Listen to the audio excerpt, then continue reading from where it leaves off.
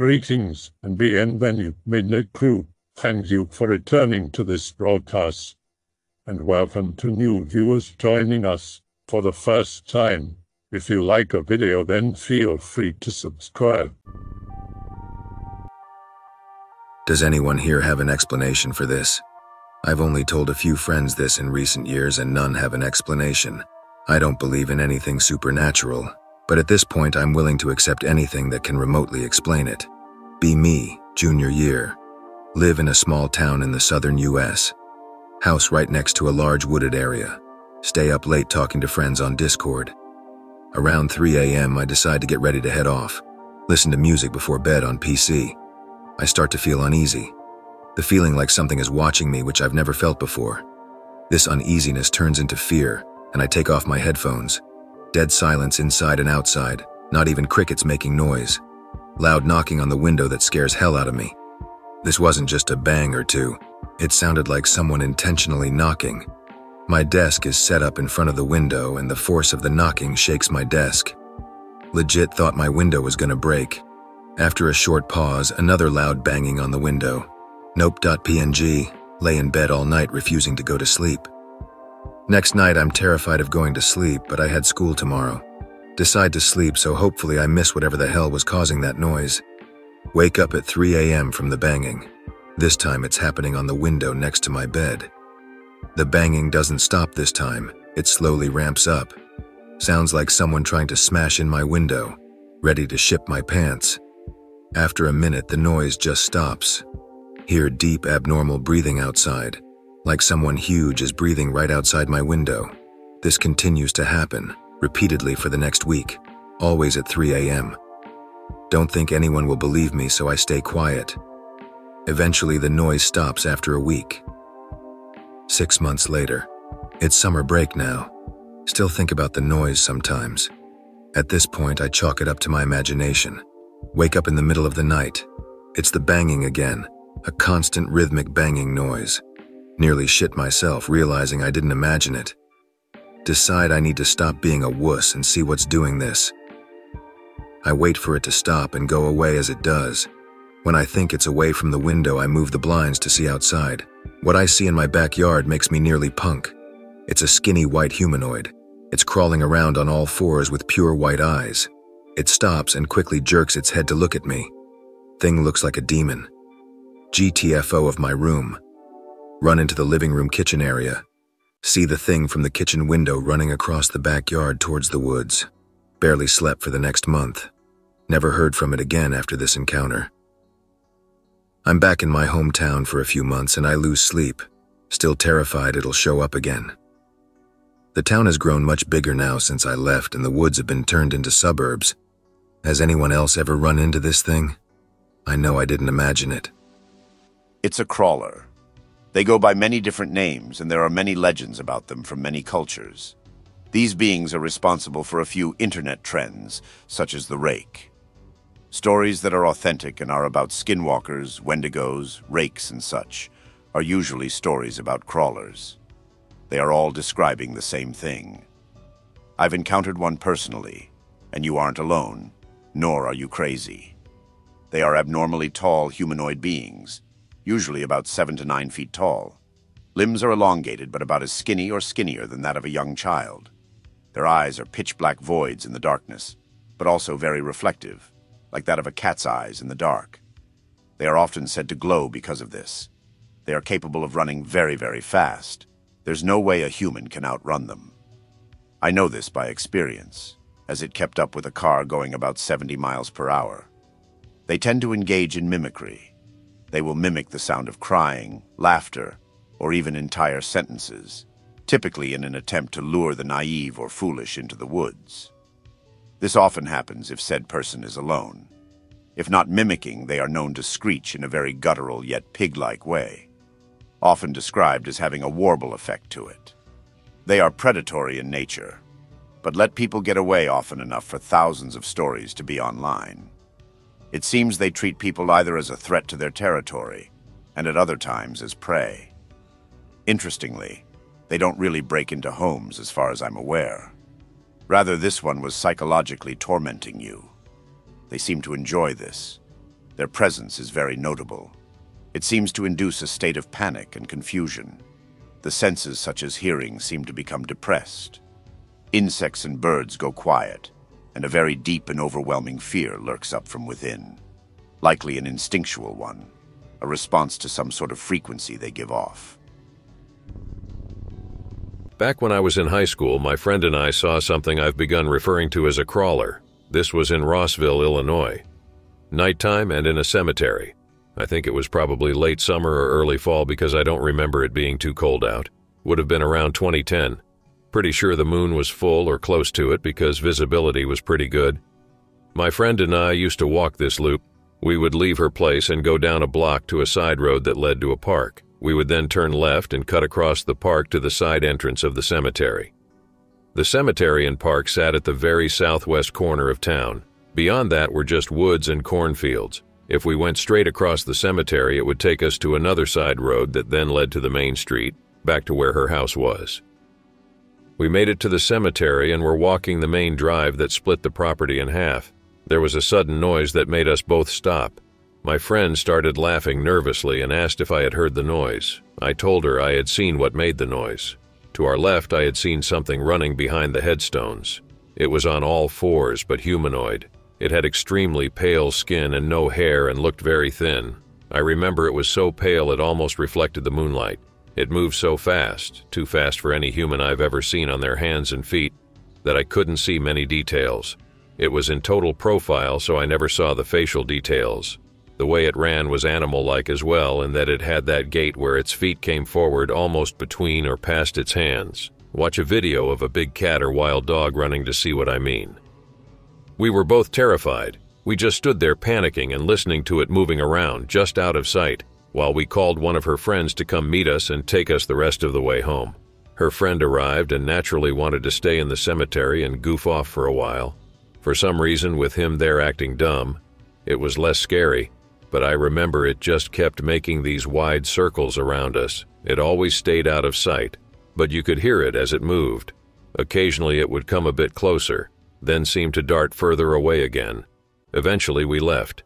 I spent a while researching it and even reached out to a paranormal group in Champaign for advice. The guy I talked to had never heard of it but wanted to document what we saw. We met up with him and did an interview, but the group never did an investigation. Fast forward a few years and I'm living in Aurora, Colorado. I met one of my friends in about 2012. We really hit it off because we were into the paranormal. When I eventually told him about what I had seen, his jaw hit the floor. He told me he had seen the same thing and told me his story. He described exactly what I had seen, but he had seen it under a porch while living in Thornton. It was crouched down and squatting. He thinks he startled it while it was eating because he said it was hunched over something it was holding.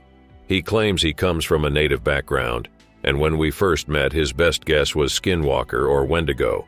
But then, and especially now, he said he had doubts about either of those things being the answer. He was dating a girl at the time whose mom claimed to be a medium. She said she thought it was something that someone woke up and that now it was angry. We both have serious doubts about that one. The stranger part came when he and I brought it up. We both started having very intense nightmares about it. His were worse than mine and lasted much longer. This was also punctuated by 6 months filled with a lot of bad luck and anxiety for us. I always sort of brushed this off as us just psyching ourselves out, until I sent my story into a podcast. After it was read, another listener sent in their story. They described what my friend and I had seen, and also described the sightings as being punctuated by nightmares. I couldn't write that off because he spoke about his nightmares in detail, and they matched my friend's nightmares exactly. I have never given out details of what actually happened in either of our nightmares. I've read a ton of other stories by other users and people on the internet. I've dug through mounds of lore and cryptid lists. I still don't feel like I have an answer to what this thing is. My best guess at this point is that the nightmares aren't coincidental and that this is interdimensional. It seems like it can interact with physical things around it, but I've never heard anyone give a first-hand account of being physically attacked or even touched. I've speculated on what it could be for hours, and the only conclusion that I've come to is that I don't feel like there is an actual concrete answer. It doesn't act exactly like this or that cryptid. I think it might be something that's been around and inspired other cryptids and paranormal tales. Hey, OP. I keep a little notepad with stories about weird sightings. Here's a strange one about what you're calling a crawler. Not sure if you're interested, but in the off chance that here it is. I was spending a month with my cousins at my grandma's house one August. We were all between 10 and 15, with me being the oldest. We stayed telling scary stories often, but one night a few weeks in, we decided to make a campfire out back. My grandma's house was on a hill. It was in a rural suburb, and the backyard was all thick forest with man-made paths that ran through it. We were in the backyard late one night telling scary stories when we started playing Truth or Dare. My 14-year-old cousin dared me and my younger cousin to go walk through the forest paths for 10 minutes or so. My younger cousin was hesitant, but I wasn't scared, so we went. We didn't bring a flashlight because it wasn't pitch dark yet, and we could see enough to not get lost. We were walking through the paths for about 5 minutes when we decided to make a turn. In the middle of the path was a large dog-like creature, hunched over with its front hands an inch from the ground. What I remember most was how its eyes were so bright white, and it was humanoid dog-shaped, with a human-like head but a dog-like body and human hands and feet. It looked right at us before dashing away, in the opposite direction from us. For a moment, me and my cousin were frozen, but eventually we started screaming and running back to the house. My grandma heard us and ran outside. I don't remember much here because I was really disoriented and I couldn't think properly, but I woke up in bed the next morning, so I assumed that I was brought up to the house. All us kids slept in one big room, and the bed I was in was pressed against a big glass window that looked over the backyard. From there, I could see my cousins playing outside. I went downstairs to join them, and when I got there, I realized they weren't playing anymore. They were running to get my grandma. They had found both of her dogs dead, ripped up. That night, we went to bed early. I woke up at maybe 2 in the morning because I felt something hit my head. I woke up and saw my cousins all sitting on the opposite side of the room, looking in my direction. They were all quiet. My younger cousin nodded his head toward the window and I froze. They all looked afraid. I turned my head slightly to the side and I saw a really messed up looking face pressed to the window with gaping eyes looking down at me. I screamed so loud and the thing bolted. We woke my grandma up and told her what we'd seen, and she called the police. But when they showed up, they didn't find anything. I went home later. I still visit my grandma, but I never spend the night anymore.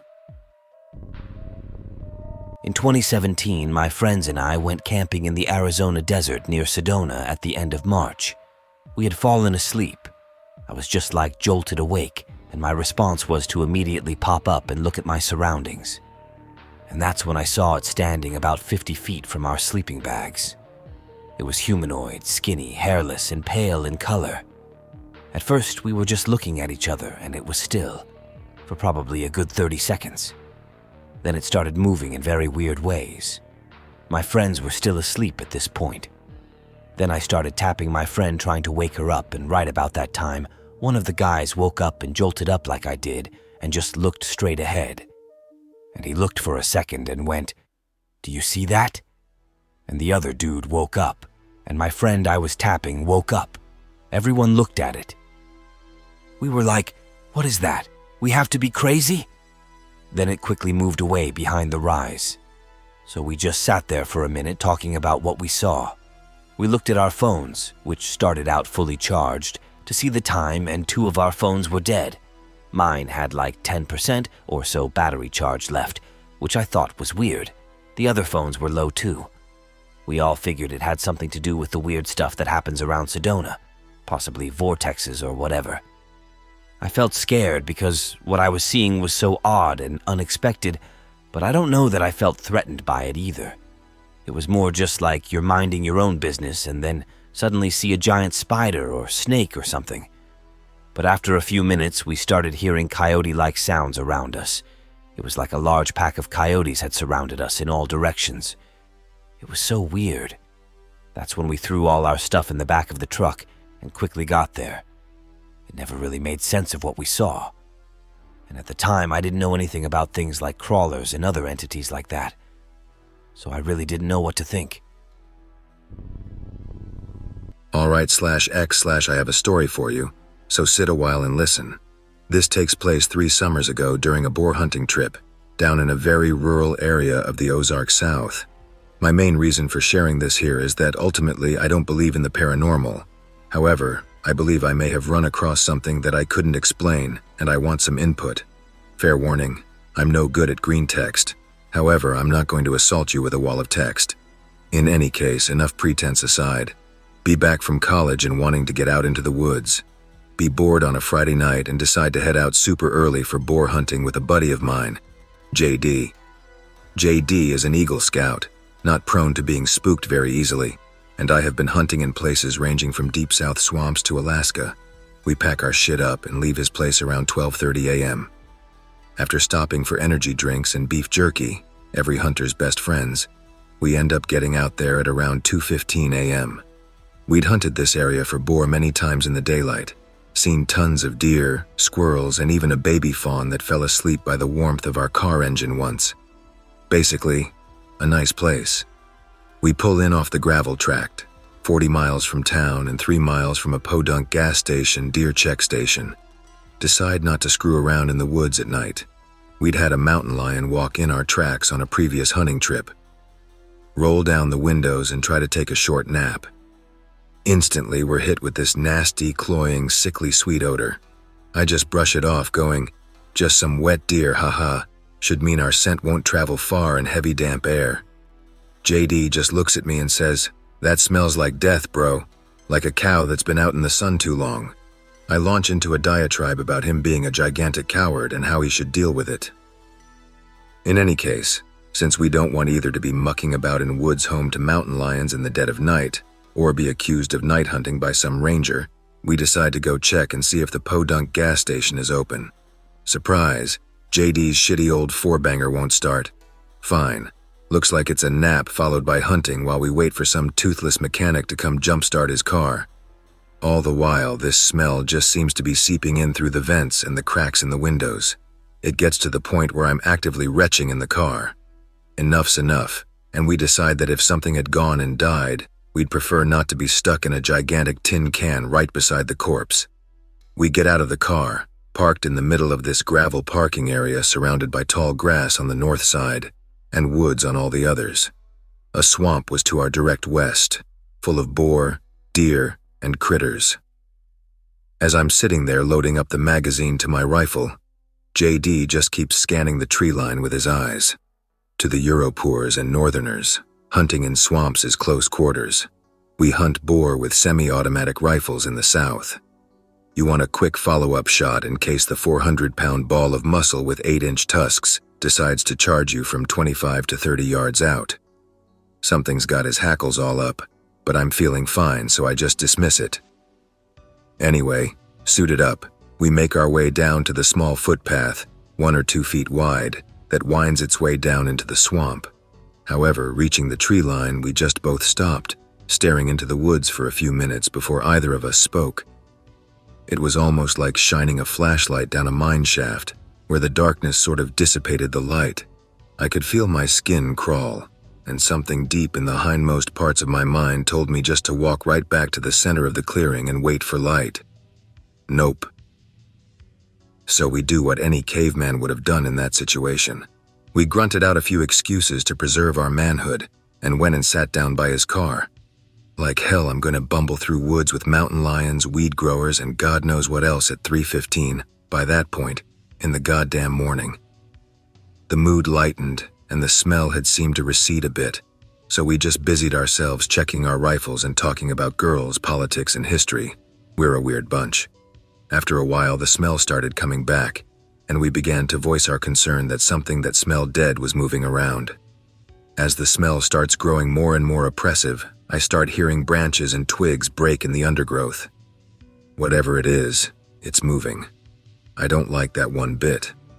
At this point, I'm thinking it's a mountain lion that's all covered in gore from a recent kill that's about to go full territorial mode. That wouldn't have been out of the question. But it wasn't. As I strained to hear where it was, I noticed that the snapping didn't come from the pat-pat-pat-pat of a 4-legged animal. It resembled the crunching of a novice hunter picking his way through the undergrowth.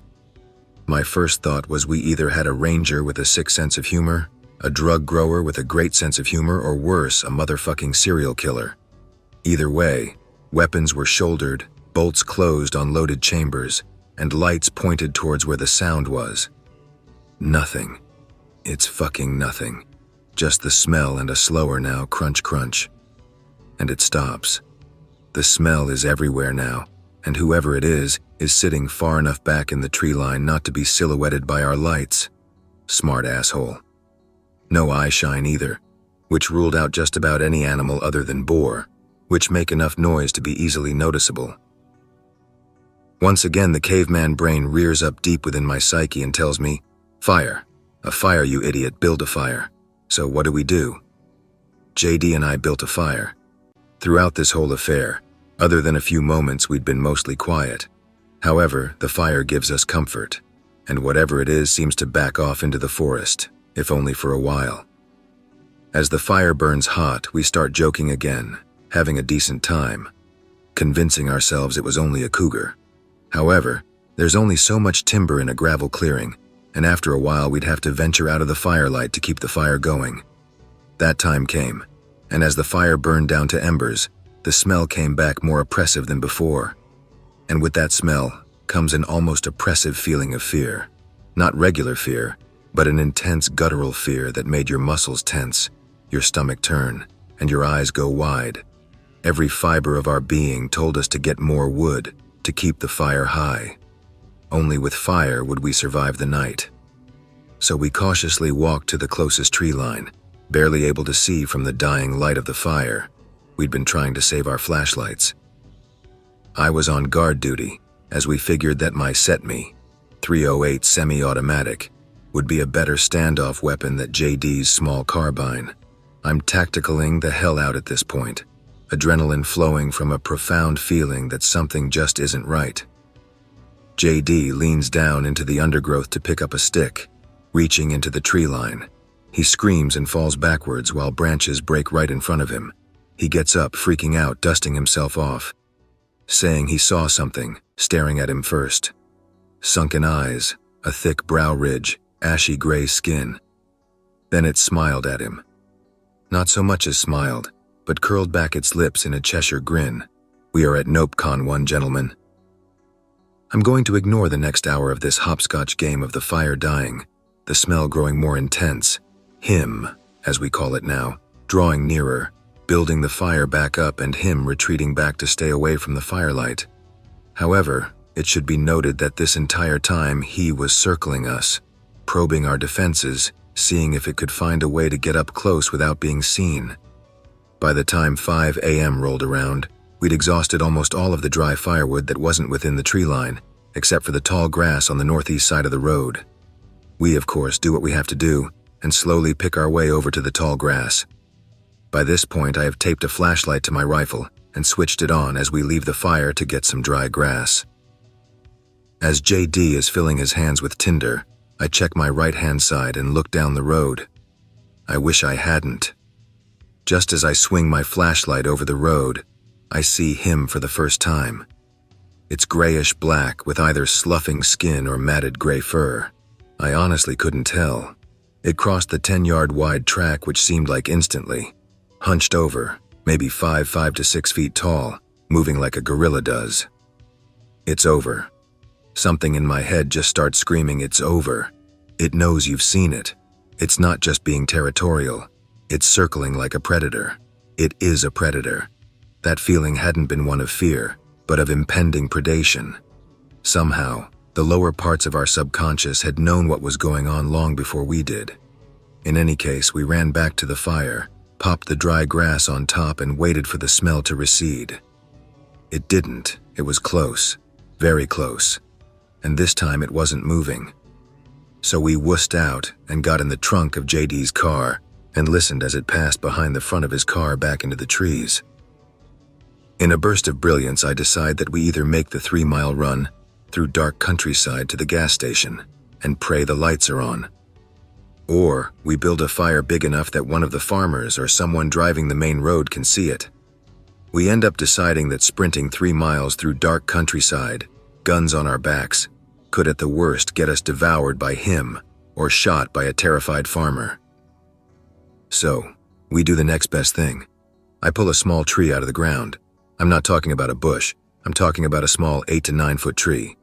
It's amazing what adrenaline can do for you. So much adrenaline where your facial muscles are drawn tight and your eyes dilate to being nearly black. JD's description of my face. In any case, the fire burns bright, very bright after a while, and he retreats further into the woods. This tree burned for a long-ass time. Eventually, maybe 30 minutes after throwing the tree on the fire, 3 lifted trucks come barreling down the road and fly into the gravel parking area. The first truck had an obscene amount of those off-road lights on the bull bar and roof, which lit up the whole glade like the sun.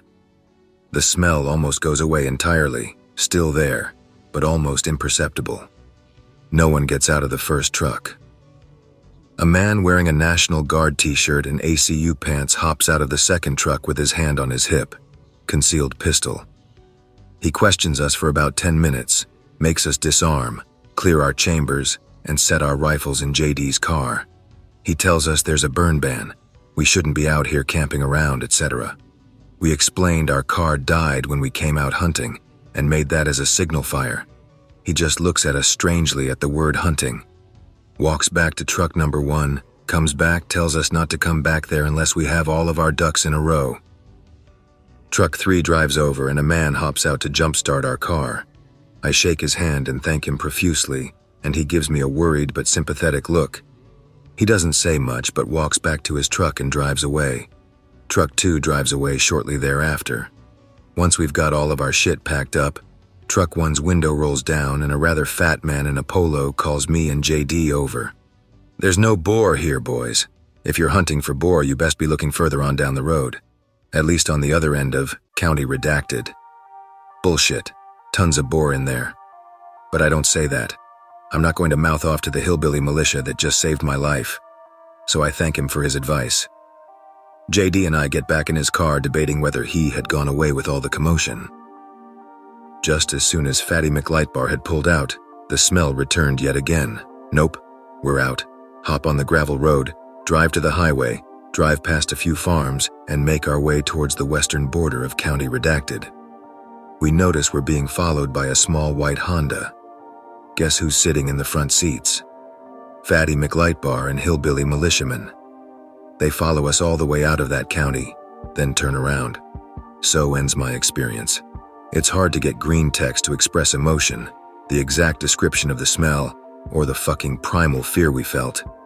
I wrote an after-action report of sorts the morning after that hunt, but haven't been able to find it after I moved, hence the Greentext.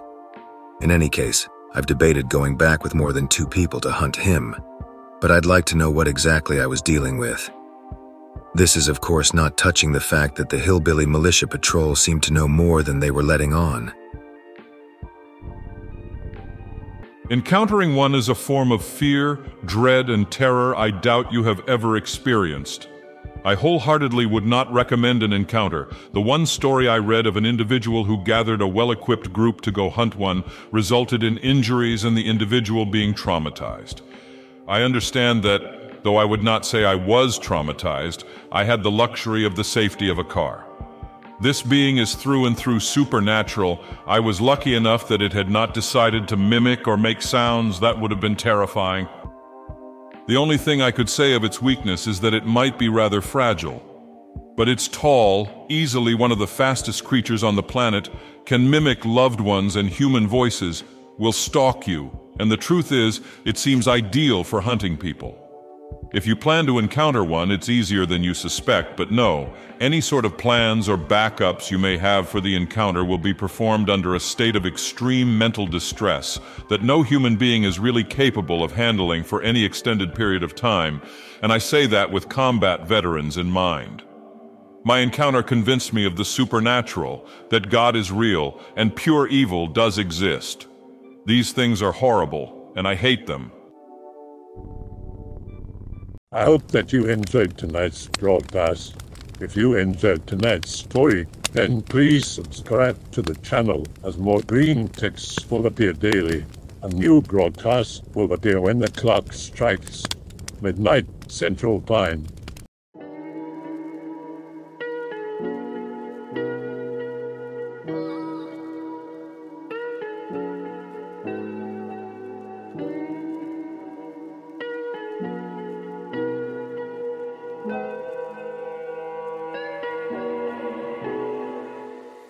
Remember to check the Odyssey and Rumble pages for separate archives of previous broadcasts.